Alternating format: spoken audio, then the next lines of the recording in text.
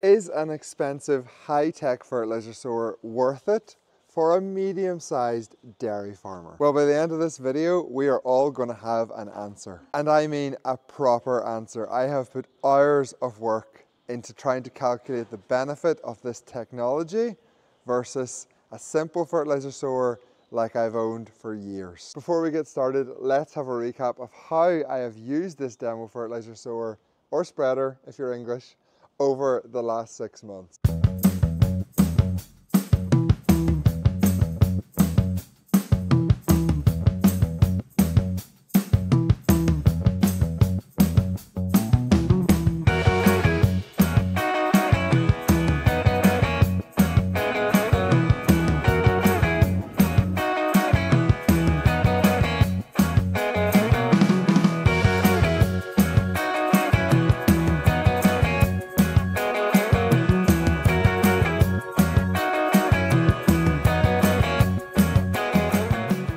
Oh, that front and back combo is so good. For me making this video, it's really important that what I say is credible and that all of you trust me in what I'm telling you. So I have been putting off making this video for weeks and months until I can tell you all I have bought this. And since I've already made the decision, I've already purchased this, that gives me the freedom to say what I want, and I have nothing to gain or lose by giving you the facts. And I think that trust really matters, because when I was first offered this as a demo, I said no, simply because I didn't believe it would save me any significant money over the fertilizer sower I have used for years. But the company who facilitated the demo persisted, and they said I would save £5,000 a year by using the technology on the new one versus the old one. They also agreed to let me put it on the front of the tractor and sorted all of that out for me as well, which was kind of the reason I agreed to do it in the first place. I tell you that so you know I was skeptical. I tell you I've bought it, so hopefully you can trust what I'm telling you. And now I'm going to tell you how much I think this has benefited me over the last 6 or 7 months. Okay, I'll stop procrastinating. Let's get into the results. And again, I just want to point out, these figures are not off the top of my head. I have put so much time and effort over the last 6 months to keeping track of everything just to make this video at the end. Let's get started with one of the benefits which no one could disagree with. Using section control versus a non-section control fertilizer spreader. So I spread my fertilizer at 24 meters, and one of the biggest issues with spreading at that kind of width is that you're going to get overlaps when you don't want to, when you're finishing off a field. And the technology on this spreader allows me to shut off sections as I go, so that I'm only applying the fertilizer to the bit that needs it. Now you may think, well, at least if you overlap fertilizer, you're going to get the extra grass anyway, but that's not how it works for nitrogen. This is a nitrogen response curve, and as you can see, there is an optimal level, and if you go past that optimal level, you can actually decrease grass yield. And you certainly don't get extra grass yield for applying nitrogen above the optimum. So if we do a 100% overlap on nitrogen, that fertilizer is totally wasted. If you overlap P and K, it's not wasted, it's going to stay in your soil. And if you overlap sulfur, it's going to be wasted, because just like nitrogen, it's highly mobile. So for the last 7 months, I have recorded every single track when I have been spreading my fertilizer, and I've used some computer code to make these maps. What these maps do is they calculate the areas where I've been overlapping my fertilizer application, and they give me a percentage overlap. I found an overlap of between 5.5% and 8%, and if you Google the research, they say 5 to 15%. So I'm in the ballpark, and I would say that I'm actually spot on, because research tends to exaggerate figures sometimes. If you want more detail on how I've done this calculation, go and watch my video on TikTok, but essentially I'm settling on a 5% fertilizer saving from section control versus not having section control. And that is factoring in me trying to do a really good job shutting off half of my fertilizer sower on the old one. It's not like I was doing a bad job to start with, hence why 5% is the low end of what the research says. Now I also need to factor in that I didn't sow all of my fertilizer through this fertilizer sower, because a lot of the times this was on the front. So we're going to divide my saving by 2/3, and it gives us a saving over the last 7 months on fertilizer of £2,000 per year. The next factual, provable, I'm 100% certain saving is the saving on using straight fertilizers versus using a compound. So what does that mean? Well, for example, my first cut, I applied urea and polysulfate rather than buying a compound fertilizer to apply that combination of nutrients. This is the entire reason why I really wanted to mount this to the front of my tractor, because I knew the savings would be really significant. And the figures I've calculated prove that. The figure I calculated for using straights and urea versus buying a compound over the last 7 months is £4,400. Now, I will admit this has been the perfect year to maximise savings on buying urea and straights. The way the weather worked out meant that a second application often wouldn't have been possible. The time efficiency of using both is also factored into this, but that's the figure I've come up with, and I am 95% confident that I have at least saved that much money from using the twin fertilizer sowers with one on the front and one on the back. If there's a lot of controversy around how I've calculated this, I'll go into more detail. You can pause the video if you want to read through my spreadsheet. I've tried to make it as clear as possible, but that's the figure. They're my two most confident figures that I could stand behind all day. Essentially, in my opinion, they have zero assumptions. The rest of these figures potentially do have some assumptions. And if you want to discard them and say that they don't count, that's okay. You don't have to take them into consideration. But for me, having used this for the last 6 or 7 months, there is a viable, genuine saving to be had from the other two parts of technology I want to talk about. The first one I want to talk about is the fact that this fertilizer spreader has weigh cells. Now, I like to think that I was pretty good in the past at making sure that I knew how much fertilizer was coming out whenever I set my fertilizer sower to a certain setting. When Farmhand came out to check if this fertilizer sower was calibrated properly, they found essentially 0 issues. They were genuinely surprised by that. So I was doing a good job before I got the technology on a fertilizer spreader to make sure I was doing a good job. However, I have still found a big benefit to having weigh cells actually on the sower. Sorry, spreader. If you really want to call it a spreader, call it a spreader. Over the last 7 months, I went and sowed fertilizer as like an event 32 times. So that means 32 times I had to make sure the fertilizer spreader was empty whenever I was finished the last field. And in the past, I always would have had a little bit extra left, and I usually would have went and put that on a grazing paddock, something like that, just to make sure I'm not totally wasting it. However, if it's nitrogen, you kind of are totally wasting it, because if you don't completely finish a field, you come back the next time because it needs applied to fertilizer, and you just do the whole field again anyway. Well, at least I did. Now, there was never a lot of fertilizer left when I was doing this the old-fashioned way, just by being decent at setting up my fertilizer sower, but I would say on average, it was probably around 100 kilograms. Now, because these are subjective calculations, and I have no figures that I can write down on paper to back this up, I'm being extremely conservative. And I'm just going to slice that figure in half and say that I'm only saving 50 kilograms each time, but that still adds up to £800 per year. There is also another small subjective saving from having the weigh cells, because you can adjust your application rate up or down before you end up being out of fertilizer. So sometimes you'll have too much fertilizer and you have to get rid of it. Other times you'll have too little fertilizer and you have to come back and finish the field. All of that really subjective stuff, I'm going to stick another £400 of saving on to give us £1,200 per year benefit from having the weigh cell technology. I know this is subjective at this point, but it is a genuine benefit. I have seen it and experienced it, so I have to try to put a value on it. We have one more subjective figure to assign to this new fertilizer spreader, and then we're done. And that is the ability of this fertilizer spreader to adjust its output based on your forward speed.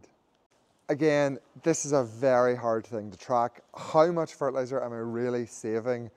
But there definitely is a saving, so I do have to put a value on it.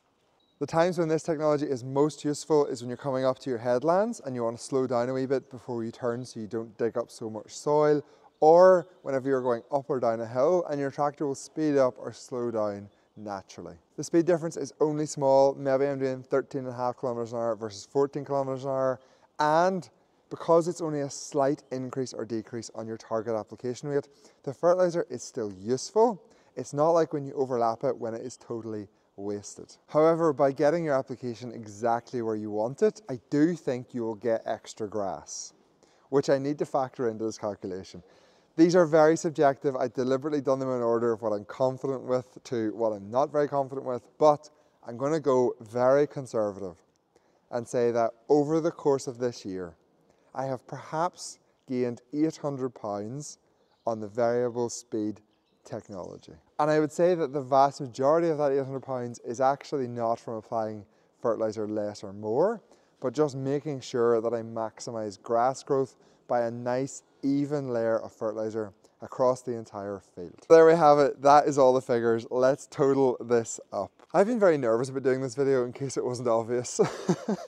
I swear it would have been easier to do if the saving was less. But this is my genuine answer. In 2024, I think having this fertilizer sower has benefited me £8,400. And believe me, I know that's a lot of money. And I do not take it lightly to make a claim like that. But let me just remind you, I've bought this. I genuinely gain nothing from saying £8,400 a year or £1,000 a year. And when I was first offered this, I never in a million years expected to benefit £5,000, which is what Farmhand told me to expect. And I will also say that perhaps this was just a really good year to utilise what this does because of how bad the weather has been, how desperate I've been to maximise grass yield, and how much of a financial impact that maximising grass yield is actually going to have on my business. But in farming, something always comes up. So if it wasn't the fact that we had such bad weather this year, which bumped up the figures of benefit on this, it might be that next year the fertilizer price is significantly higher than it was this year. And of that 8,400, there is 4,400 pounds of that, which is not actually really attributed to the fertilizer spreader, but attributed to how I was using it by mounting it on the front of the 8S and applying straights versus buying compounds. But for me, on this farm, it was a genuine benefit. There is a few other points I'll mention. I haven't put figures on these. They're just things I've noticed. Number one, border spreading on this is much better than my old spreader. There is a really clear straight line down the field where you have your border limiter set to. The spreading accuracy of this spreader is easier to maintain and keep up with. I don't actually think it's much better than my old spreader, but it just takes less work to get it accurate. The bigger hopper was also a really nice addition this year. It just meant I spent less time going back and forth to the farm, less time spreading fertilizer. A lot of the new fertilizer spreader is set up in the control box in the cab, and that has made my life quite a bit easier because you can make changes on the fly. So definitely ease of use, ease of setup is a big plus. And the final benefit I want to mention, but it only really applies to me because I've mounted this on the front of the 8S, is it has been a big benefit for weight balance. In wet conditions or for hilly fields, I could never fill my back sower because it just put too much weight on the rear of the tractor. And if I wanted to fill it, I had to fit a 1-ton weight block to the front of the tractor. But because I've been using a front and back spreader and putting half a ton in the front and maybe 1.5 tons in the back, I do think my tractor is better balanced. I get better traction, and I actually think I'm doing less damage to the field because of that. But since no one else I've seen on a grassland farm has a front-mounted fertilizer spreader, that benefit is just for me. There are definitely negatives to this fertilizer spreader as well. The biggest one by far is the cost. But these things are available on capital grants across the UK and Ireland, and that definitely does take a sting out of the cost of buying one of these things. Another negative, which is just really associated to me because I wanted the hydraulic version, it does require Power Beyond and Isobus to work. And the final thing I'll mention, whenever you're running 2 fertilizer sowers, you've twice as much setup to do and you've twice as much washing to do. So there you go. That's my thoughts on my fertilizer store. I'm officially now banning myself from taking a demo of any machine because I got a demo of the 8S and I bought it. And now I've had a demo of a fertilizer store which I genuinely said at the start I didn't want, and now I've bought it. And I'll just reinforce this point because personally it really matters to me. Farmhand have been brilliant. They give me this fertilizer store with 0 strings attached. They have never told me to say anything. They have never pressured me to promote it, nothing. And I'll also say that Farmhand and Amazon have done very well out of giving me that spreader for the last 6 or 7 months. The videos about it got really good views.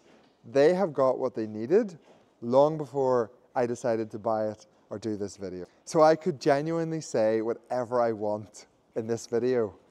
And I'm just telling you the truth that I really genuinely did see a big saving because of the technology on that spreader. And also because I can use more straights and compounds and it's mounted to the front of the tractor. But I get that that benefit really is just to me.